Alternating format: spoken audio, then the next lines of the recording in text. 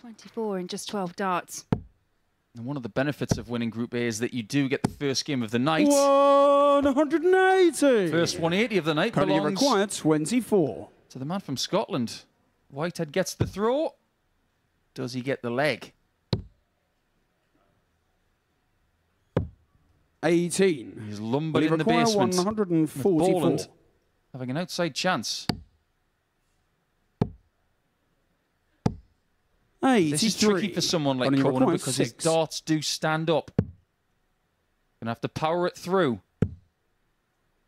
Power through 2 of them.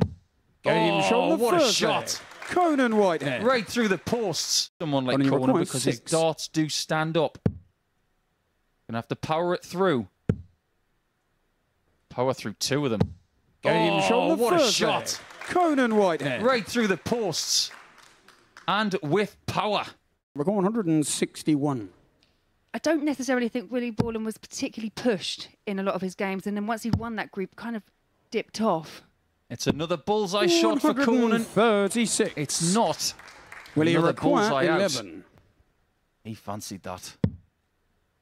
Double 4. Game And shot on the Borland second does leg. his job Willie after dodging a Borland. bullet. 122. 4-18s and bull for a 2-1 lead. He can get past that. Told you. Now, for a second, you just thought, maybe he's going to lay up. Whitehead. And then he realised, oh, it's the bullseye. I'm Conan Whitehead. I hit those things. Is make things Only difficult. require 40. Hitting this tops will make things a bit easier for himself in Group 1.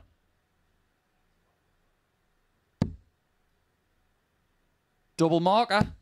Game shot And he of the wins by match. 2. Conan Whitehead. One of the favourites for the night. Indeed, the favourite for the night. The winner of Group A this week gets off to a cracking start, winning by 4 legs to 2 against a very spirited Willie Borland. When you consider what he's done this week, that is actually his best average, and he's just lost the game. Whitehead, he's here to play, and he gets another bullseye check out. So, when we come back, we'll take a diversion. We'll go to the right, and we will see what happens in Group 2 with our first game there between Scott Walters and Richard North. Again, Richard requires 76. win the one that counts. Right now, this is very valuable. You want to get the jump on the Group C winner, Game shot on the second Scott leg. Campbell. And that is a Richard really North. good equaliser from Richard. 73 for the match. Double top this time. Game And that's the one shot on that the gets it done. match. Richard Northie wins his North. first game of the night and his second game of the day. He's undefeated here on Saturday. There it is. It's not a classic by any means when you look at Scott's statistics. 14 missed darts at double. That's why he'll feel a bit aggrieved with himself. But Richard, 87.97. That is a good 5 points above his weekly average, and his doubles were very useful at 1 in every 3. That's the first game in Group 2 gone, but when we come back, we'll go back to Group 1, and we will say good evening to Steve West, who plays against Willie Borland. Davey require 104. This is a challenge. 1 treble needed. There it is. Double top. Game shot the Huge first mark. leg. Steve Quality West. from West. First leg was tight, and West won it. Double top again. Game shot on the second leg. A little bit of Steve deja vu West. and a little bit of a celebration there from West, who is having a love relationship Delegates Willie with to double throw top so first. far tonight. This is for a game won with 4 double tops in 4 darts. Game shot on Outrageous the doubling match. from West. Steve West. 100% on the outer ring and a mid-90s average to basically tell the field, I am the person to beat. It is a little bit behind what Conan Whitehead did against Willie Borland, but that doubling performance was special. They both had the same amount of attempts, but Steve hit his, Willie didn't take any of his chances, and he bows out at the group stage. When we take a short break now, we will take stock, and when we come back, Richard North has a chance of winning his group against Scott Campbell, who joins us. Requires 72. Twice. Campbell missed this in leg 1. but not by this route. Game shown the top. second leg. Gets him to 1-1. Now, a very Scott, you require 87. strange position for Richard, because if he loses 4-2, he will be sitting back watching game 6 with 2 points and -1. He's in jeopardy now because Scott Campbell may only need legs when he plays against Scott Walters. Now, a very Scott, you require 87. strange position for Richard, because if he loses 4-2, he will be sitting back watching game 6 with 2 points and -1. He's in jeopardy now because Scott Campbell may only need legs when he plays against Scott Walters in the 6th game. And Richard knows his position more than most. He didn't play his best there. He did not get enough shots at double. He only got 4, but Campbell got double that, and he was able to hit half of them.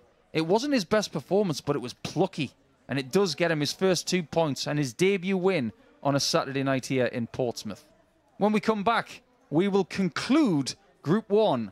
But we already know that Whitehead and West are through. But who will win the group? 45 would leave his favourites. Goes 20, leaves the ball. Game shown the And first that leg. was impressive Steve there. West. That was almost Conan Whitehead-esque. He just needs the double to win Group 1, which is a very tough group. Stepping to the left on double 10. 20. Very curious step, that one. That was very James Richardson. He's the only person I know who does that. Didn't quite pay off for him, but see if we'll be back. 148. Stevie required 20. I assure you, Conan did not want to hit the double 14. And West finally get over the line. He is way left. Game shot and wins Group 1 Steve with an West. excellent performance. And the only reason his average in that performance has gone south of 100 is because it took him a couple of visits to get it all done. But one of the favourites is through as the group winner, 96.04 and 26% on the doubles. He won't care about those numbers. He'll just care about the fact that he's unbeaten going into the semis, and he will have the darts in the semi-finals as well. Conan Whitehead will play in semi-final 2 against the winner of Group 2, and I just wonder who that's going to be. To find out, you'll have to come back after the break. You require 141. His points total will get to 2, the same as North, and he already has the same leg difference, so a positive step in the right direction will get him to a better position. But that is not a good sign. The first leg. Scott That Campbell. shot from Campbell is his best checkout of the week. You're not going to reference soup now, are you? No, I'm not. Game Oh, shot the that's better. second leg. He had Scott real Walters. turmoil on the doubles in his previous game. Just Scott, you require needs 74. the points.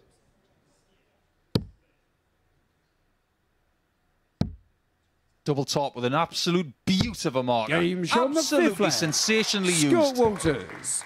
You No require trebles makes the next shot 135. just a little harder. If indeed there is a next.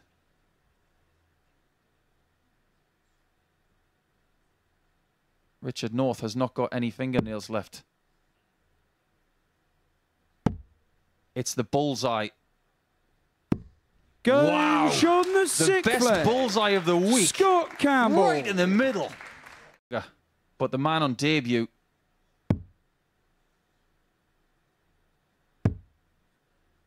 Has one left. Game He wins shot the and group. match. And Richard Scott North Campbell. will follow him through. Scott Walters will have to wait for another day to get that elusive weekly title. But the semi-final lineup is now completed because Campbell, who wins that group, will take on Conan Whitehead in the second semi-final. As far as Richard North is concerned, he squeaks through to the semis and he will take on Steve West in the first semi-final. That was a great performance from Scott, as you can see. 88.71 and 50% on the doubles. He will like that very much. Stay with us. It's semi-final time next. Yeah, for Richard, he was 75. playing a bit of a movie quiz with most people in the practice room this evening before practice began. And a bit like Rambo, he has got first blood. Richard North. North throws. Is it a sign of him just dictating the pace of this game? Double 18 for Richard. Game shot Shanghai the up there. Richard North. Well, 40. of week 4.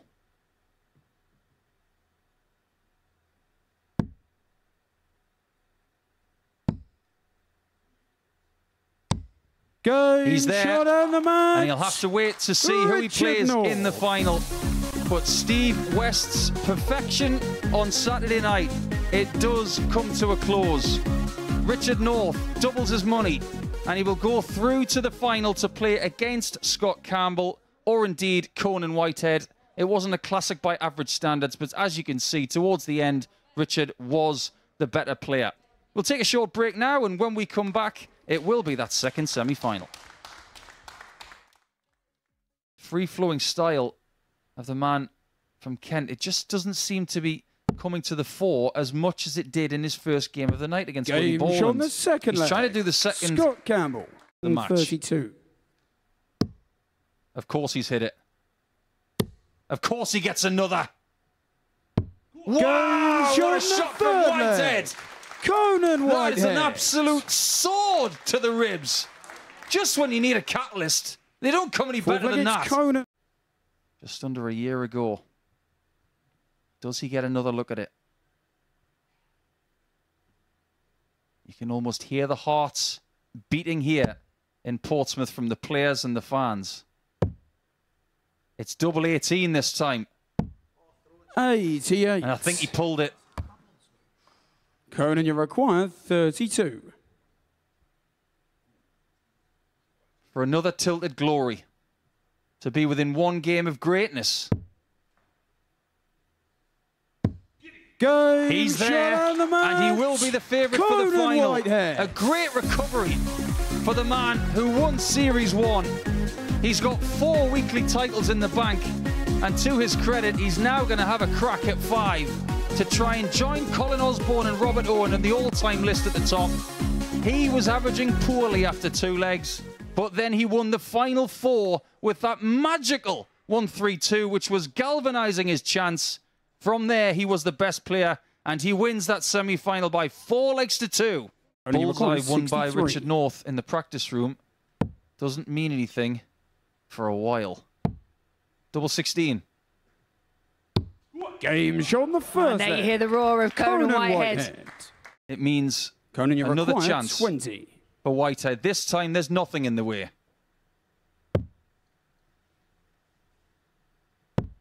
It had to be double 5 because that is weekly title Super Series number 5. champion. He wins Conan week 4, Whitehead. and we'll have a chance in the next few months to see whether he can go to the top of the all-time list.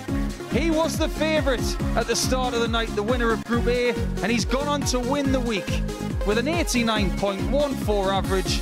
Yes, his doubles were under 30%, but ultimately he did find his best stuff towards the end of his semi-final, and in the final he was definitively the best player. Only 5 legs played, Richard North never really in it. He did cling on in the end, but he wasn't as good as Conan Whitehead. He won Series 1.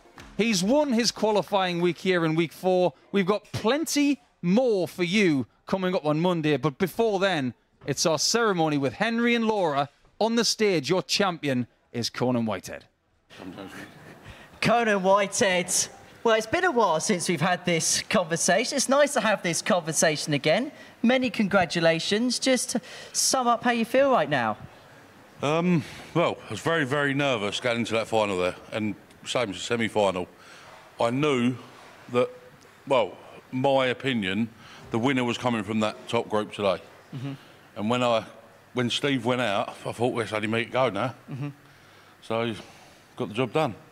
You did get the job done. Just talk about that final against Richard there. Just assess the way you played and your thought process throughout that final. The thought process was very, very nervous. Very nervous. And it was all I wanted to do was get on top of Richard, because once Richard starts scoring, he's an animal. But literally, keep on top of him, nick the finishes, and there we are, 4-1. When you say nervous before the final, was it because of what's at stake, or because you've been there before and you're so desperate to do it again?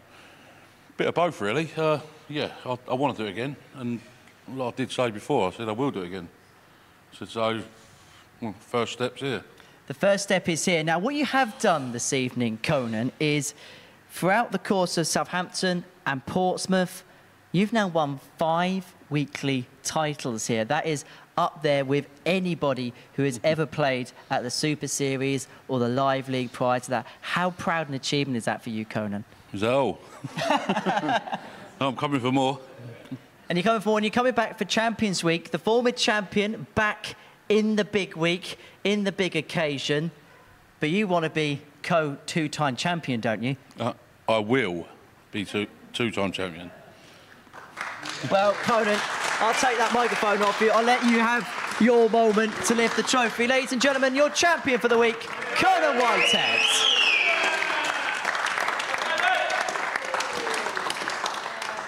Well, Conan, I'm just going to get you just to depart the stage and bring Laura Turner on just to get some final thoughts on what we've seen so far this evening and what we saw in week 4 here. Conan and Laura just rushing past Laura.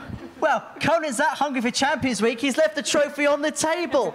He doesn't want just the weekly trophy, he wants the Champions Week trophy. And look, when you're the former champion, I suppose that's what you're hungry for. Yeah, this is just part 1 of his plan, isn't it? Let's be honest. And he made it quite clear, when he's coming back, he's going to win that Champions Week. Did it feel like at points tonight that there was almost there was an air and an aura about Conan? Yeah, I think when he actually started going, when he really started finding the treble 20s, hitting those 180s, those bullseye finishes that we saw earlier in the week, he just looked relatively unplayable. And, you know, I think it's the right result considering what we've seen this week. Now, when you win a title and you win a trophy of some description, when you go back to either defend it or you go back to play for that trophy thereafter, do you feel a different type of pressure to try and win it again? I mean, I'd have to think back because it's been a while since I've won a trophy, but no, I understand what you mean. But I think for Conan especially, it's not necessarily just about the trophy and the title. He's really comfortable in this arena, and that's another thing when you do go back to defend something, is how comfortable you feel in some, you know, in places. And as I said in comms, as I was leaving the stage earlier, I was demanded off Conan Whitehead's own stage, so he obviously is very comfortable here. And you look at the Champions Week lineup now, and we're 4 weeks into the process. 3 of those 4 players have now played at 3 Champions Week. Are we learning now at the Super Series, as we approach the 1-year anniversary of moving into this particular building tomorrow, the players that just have this format sussed? Yeah, and it's a long format. I think for debutants that come in, it's a real big learning curve, especially on the first attempt, because you know, you can see it with Scott Campbell. I think he was exceptional, but for other debutants, it is a lot more difficult because, you know, it can be a long week. There's a lot of matches to play, and you've got to negotiate your time well. And I think because they've got the experience and they're champions like Conan Whitehead, yeah, I just think they're, you know, they're using all that experience and getting the right results. And finally, have you enjoyed your first full week here at the Super Series? I have, very much so, yes. Thank you for having me. Hopefully you'll have me back. No doubt we'll have you back. So, Laura, it's been an absolute pleasure working with you this week. I hope you've enjoyed all the action, all the coverage here at the Modus Super Series. Don't forget that we're going to be back on Monday morning. Our coverage is going to get underway from 9:30 in the morning, and it's going to be headlined by Conor Keenahan, the 9 dart man, and the young sensation that is Leighton Bennett. But as far as week 4 is concerned, it was who went and picked up the trophy. He's even left the trophy on stage. The former champ is back at Champions Week. Bye-bye for now.